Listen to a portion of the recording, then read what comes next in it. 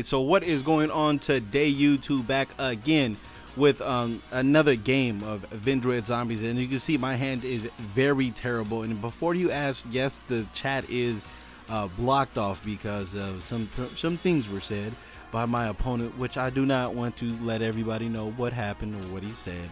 So it's all right. I just blocked it off, and there's that. But anyways, as he starts off with a tour guide, I use the Ash Blossom on the tour guide. Once again, I do not know if that's even a correct move. On Yu-Gi-Oh! Pro, you can do it, but I don't know if it's correct move. I don't know. I have to talk to a judge, or you guys can let me know down below, because it does say from hand or deck.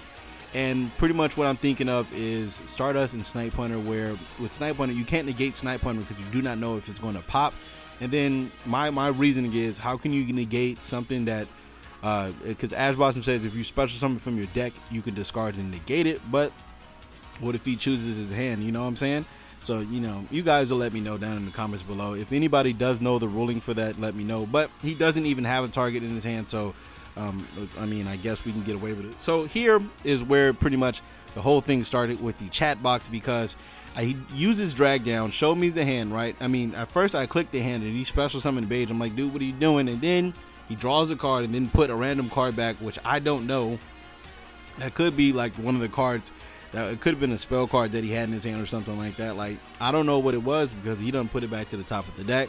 So we go back and forth, and then he tries to say, you know, he's not going to use Beige. I'm like, dude is mandatory. And he was like, oh, I was just playing or something like that. I'm like, okay. And then after that, I just stopped after that. But anyways, the whole first couple of minutes started off pretty weird, but I do have a terrible hand. But the drag down did get me to a stage, so I'm feeling pretty good. I'm thinking, all right, now we can, you know, we can really get our plays off. So I'm checking his graveyard, because I'm like, dude, like it's mandatory. You have to get the Beige back on the board, and that's the only. I mean, clearly that's the best choice out of Snow and Beige. Like, why would you discard Snow? Like, that's just dumb. So as you can see, he goes into the attack. I take 13 to the face, but I'm all right because I do have the Sage, and I top deck the Swallow Slash, which is so good. And I know this is not looking like a Vendread deck because we're drawing all these Shiranui cards, but there's such an important factor to the deck.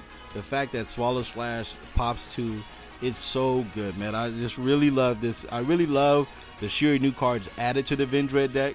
The more I played with the Vendread deck, like the more testing I've done with this deck, it's very apparent that we need something to like get the monsters on the board.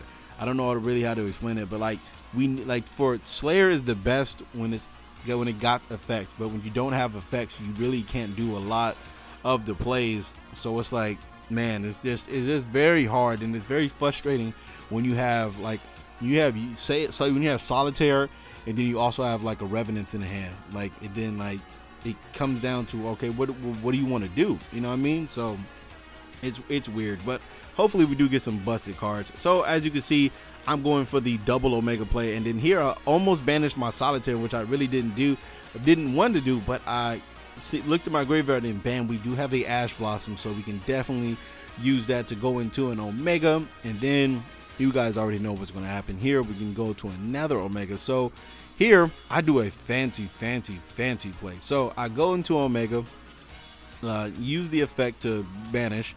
Then since I do have a Gozuki, and I do also have a Solitaire with a Spectral Sword that is live, we can definitely do some things. So I use Gozuki to send another Mizuki to the grave. Now I'm not going to discard from my hand, because Swallow Slash is clearly, you know, a very good card. But also what we can do is we can get 2 different side frames involved in the play. So as you can see, I can go to a level 7, which you guys can probably already guessed.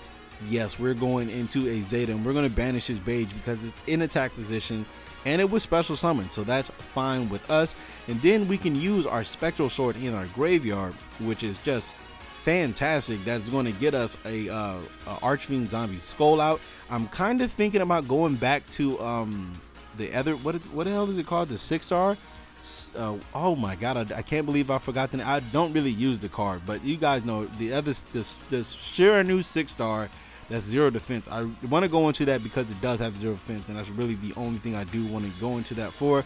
So I attacked with the Archfiend Zombie Skull, then I attacked with Spectral Sword and set my Swallow Slash face down. So I'm thinking, all right, I got this in the bag, because not only do I have a Swallow Slash for the gates, I also have I also have protection from battle.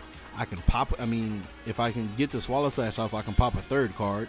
I really feeling pretty good. And then I get 2 Psy-frames back, and then I tell him right here, you know, it's only on my standby phase. And then he activated Reckless Greed, which I'm thinking about chaining to, but then I don't. And then he activated the Desires, and I'm like, oh fuck, this bad, it's gonna destroy me, because he's gonna be able to use Gate and start getting at my back row with the Graphas and stuff like that. So now I'm just worried right now. I'm thinking, please just banish at least one Grapha. That'll be good enough for me. Banish at least one Grapha. So what's the name? He banishes 10 to draw 2 for the Desires, and I'm thinking, all right, he's going to use the the gates. He's going to, you know, start getting his plays going. But then he does a very big mistake. He ends up, I think, setting a card first, and I'm like, that is all I need. So now I'm just waiting for him to say he's going to use Gates effect. I believe, wait, well, you'll see when I activate my Swallow Slash, that's when he activates. And I tell him that yeah, it's a cost to use Gates. So he's going to banish his tour guide to attempt to activate Gates, and I chain the Swallow Slash to go ahead and get rid of both of those. And here, I believe I banish another Solitaire, because I don't want to waste the Spirit Master, because it is at 1. Actually, I banished Smith. Okay, well, I banished Smith. I thought I banished something else, but that ends up being the victory, because he banished all 3 graphics, which he ends up telling me in the chat. So yeah, that is it for today. I hope you guys did enjoy the video. I had a lot of fun playing it. You guys can leave your suggestions below. Let me know what you think about the deck and stuff like that. And if you would like to support the channel, all I ask is if you guys can click an ad. That would be very helpful, and I appreciate it very much. So thank you, and that is it for today. See you guys in one more duel in a couple of hours.